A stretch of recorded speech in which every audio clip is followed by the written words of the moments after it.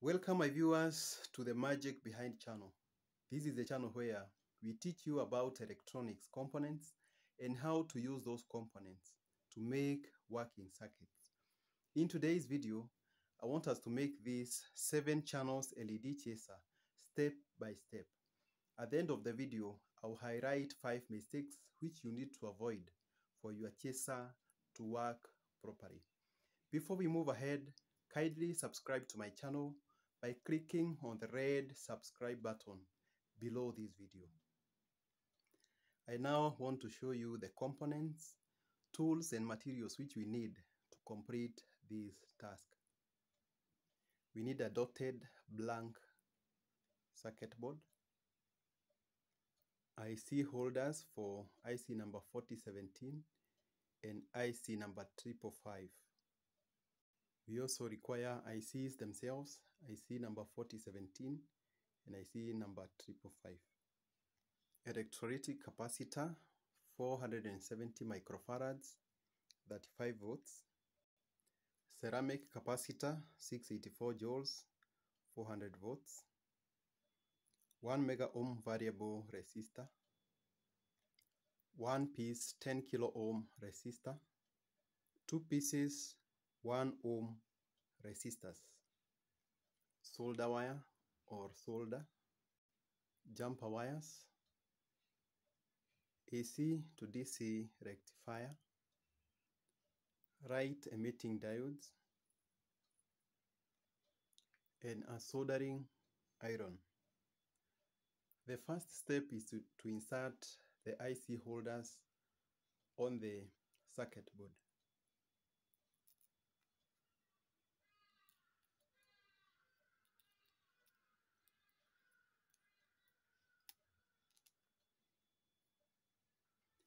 I have now inserted my IC holders on the circuit board.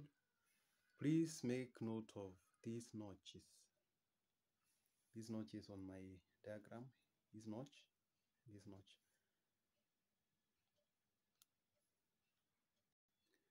Second step is you tilt the board at the back. You find those pins looking like spikes and you solder them individually. I have now done the soldering of the IC holder. The next step is you come to our diagram and locate pin number 6 on the bigger IC and the pin number 15 and you join them.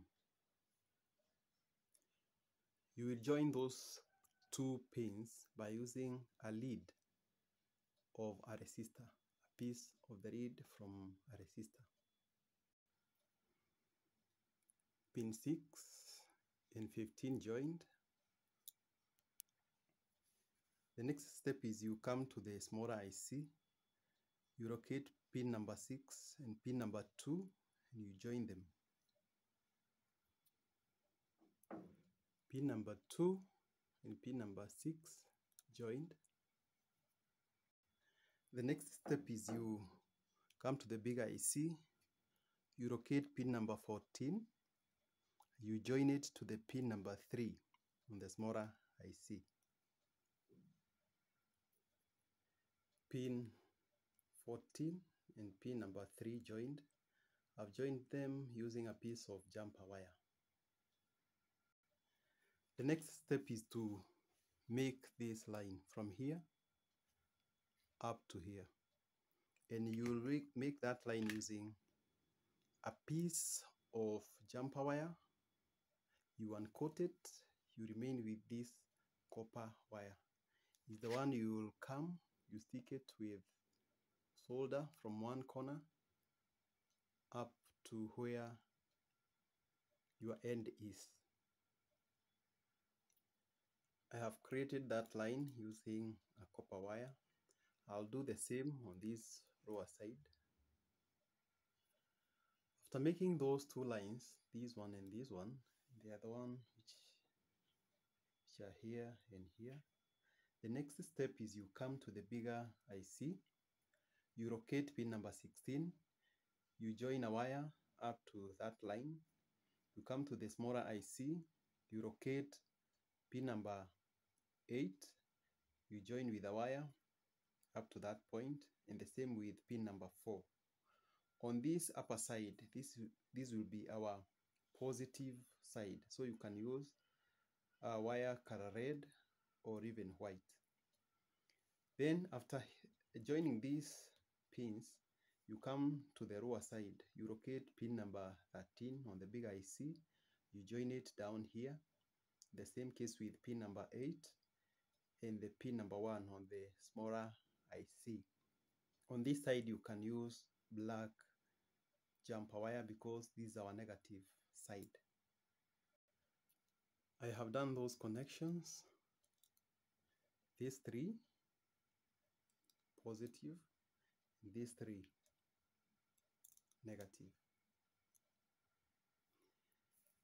The next step is to insert this 10 kilo ohm resistor, the variable resistor, and the ceramic capacitor. This is the resistor. Those 3 components soldered. Please ensure when you insert them, you need to join them just the way the diagram is showing. The next step is you come to the smaller IC, you locate pin number 7, then you join it at this junction between the resistor and the variable resistor. Pin number 7 all the way up to where we have the junction between the resistor and the variable resistor. This one here. The next step, you come down here where you joined pin 6 and 2. You take a wire, a jumper wire, you join that junction, you solder it, then you extend that junction, then you come, you solder here, this junction, then you extend that junction to the 3rd leg of the variable resistor. This is where the junction of pin 6 and 2 is. Then I've extended that cable up to there, then up to the 3rd leg of the variable resistor. The next step is to insert electrolytic capacitor. This one here. As you insert the electrolytic capacitor, you need to note that this is a polarized capacitor. Polarized means it has polarities. It has positive and negative. So you need to be careful how you are inserting it. As you can see, I've indicated on my diagram, this is the positive side and this is the negative side. The positive side is up here, this is the negative side. Because the leads of the capacitor are short, they cannot come all the way down. I've used a jumper wire to extend from this junction all the way to the negative side down here. The next step is to insert this 1 ohm resistor and this other one here. We have inserted almost all the components. After that, you need to look for leads from resistors. You cut and fold them like this. 4 of them, 1, 2, 3, 4. The 3 of those folded leads have come here, here, here, and here. This is where the negative power terminal is, and this is where the positive power in is. This is the common negative output terminal joint. Then after you insert them here, you come at the back and solder them where the way they are supposed to be connected. For example, this one here I've connected to this resistor. This one I've connected to this resistor at the back, and this one I've connected to this line here. This is a negative terminal. I've connected there. So the other one, the fourth one, I want to show you how to connect it. You need to come to the bigger IC. You locate pin number 1. In my previous videos, I've shown you how to count IC pins. And on this case, this one here, this is the pin number 1. So you take your folded lead, you come and you insert it here.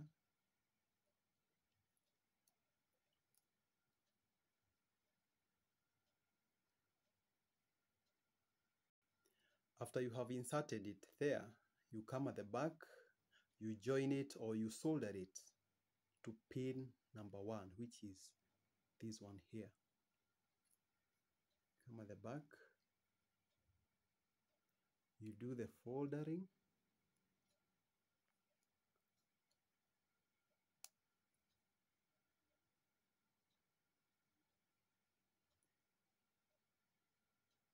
This here is the pin number 1 here. So you'd solder it to this lead. Then you also solder on the other side to make it firm. I have done the soldering here. So I take my tool or nail cutter, I cut these unnecessary wrong leads.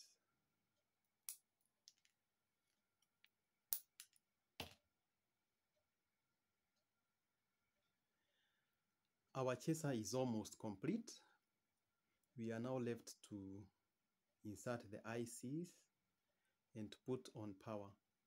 But before we go to the next step, I want to show you how to arrange right emitting diodes. I'll do that arrangement here and I explain to you how you are supposed to do it properly. I have now inserted my LEDs in my channel, or rather one of my channels will have 15 LEDs. The first thing is to arrange them in series 3, 3, 3. You'll have 5 series of 3s. So you arrange them 3, 3, 3, 3, 3. Let us first of all do that. I have soldered my 3, 1, 2, 3. Those are 3 LEDs. 1, 2, 3, another 3. 1, 2, 3, another 3. 1, 2, 3, another 3. 1, 2, 3, another 3. So after you have done that, because this is just one channel, for today's demonstration, I'm going to demonstrate with one channel. But if you want to use more channels than one, you'll repeat the same process. After here, you join all the cathodes together. When you join them, then you come and join your cathodes to this negative output terminal. Then you come back, you join all the anodes together. After joining, you extend that wire to this positive output terminal. When you do that, you put your ICs, then you connect to power and you test your chaser. Let us just do that. I have connected all the anodes together and connected them to the positive output signal. I've connected it at the back side, but you can also connect it here on the upper side of the circuit board. Now I'll do the same with all the cathodes and I connect them here on the negative output terminal. I'll also do it at the back, but you can do it on the top side of the board. I have now connected all the cathodes together to where the negative output terminal is. You can arrange LEDs any shape you want, as long as you know how to arrange them 3-3 or 4-4. Then you join them, cathodes together and anodes together. If you want to do more than one channel, you need to come and rotate pin number 2. Then you will have a separate LEDs for that channel. The same case with the rest of the channels. But when you have more than one channel, all the cathodes of all the channels are joined together as one, because they are coming to this one terminal here. This is where all the cathodes are joined. But for anodes, they are separate. You'll have them separately according to the pins. I now want to insert the ICs. Kindly take note of the notch, and the notch on the IC, they should face the same side.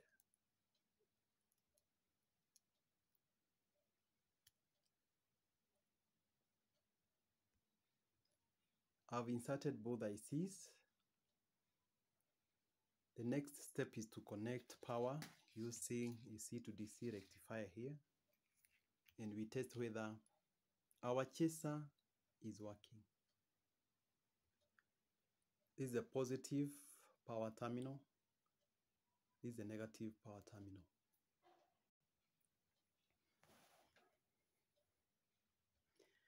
As you can see, our chaser is working.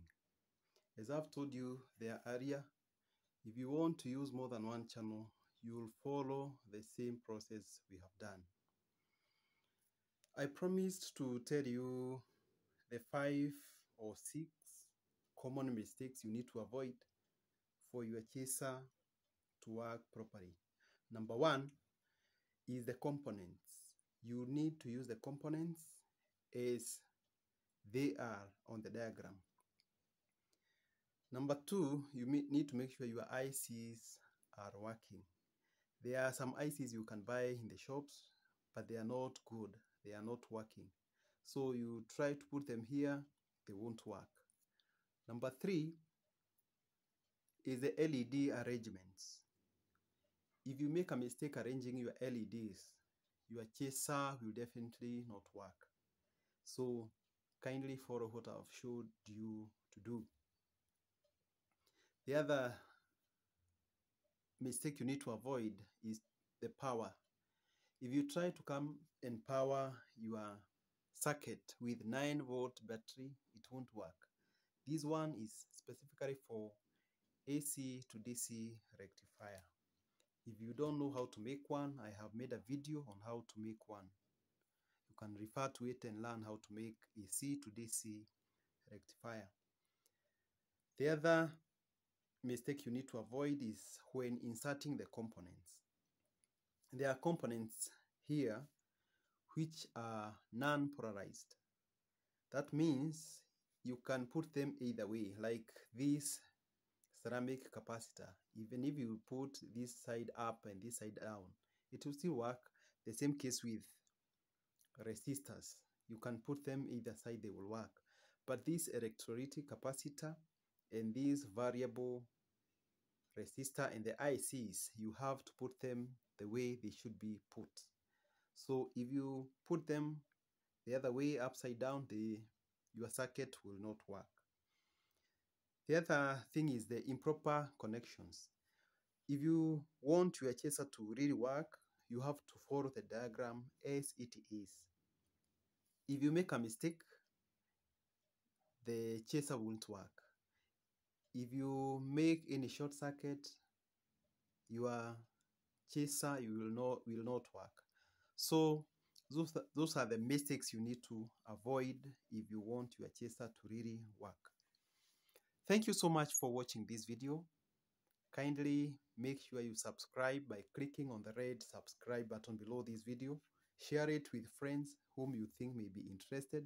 Also give this video a thumbs up, and also on the comment section below, ask me any question in regard to this chaser circuit or any other question in regard to electronics. Thank you so much once again. See you in my next video.